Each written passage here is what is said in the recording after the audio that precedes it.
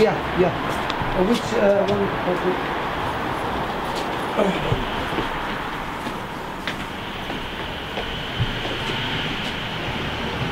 Steve told me once he was living downstairs,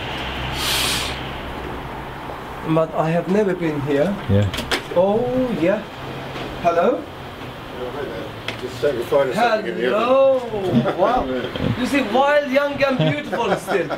Still wild, young and beautiful. Hello. So how did you meet Jason first? I have no idea. Honestly, it was a very long time ago. It must have been about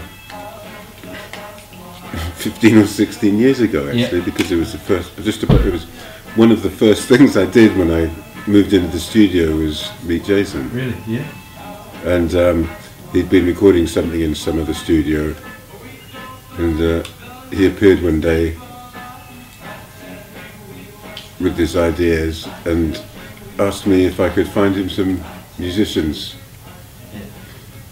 to help him record his tracks. I think we went and mixed it somewhere up with Ken Thomas up in Ipswich somewhere, strange like that. But no, it was really good because it was just really in your face, absolutely bullshit free, just music from the heart. I don't call it rock music, or I guess that goes rock bass, guitar, bass, drums, etc. And some heavy players, but it's just something else actually. The guy is just such a totally free spirit, and the amount of passion he puts into it, even if you don't like it, it's exciting, it's great. That's right. So, do you remember the musicians that initially recorded? It was recorded a few times. Yeah.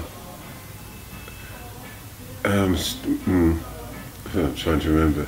Yeah, to start off with the whole thing, I was sort of co-producing with Patty Paladin, and then Stevie was playing guitar.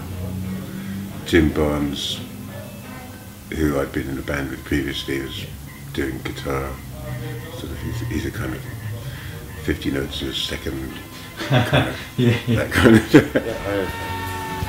He's always been and will always be an interesting character, but he's certainly calmed down about people. Thank you for saying that, I'm sure.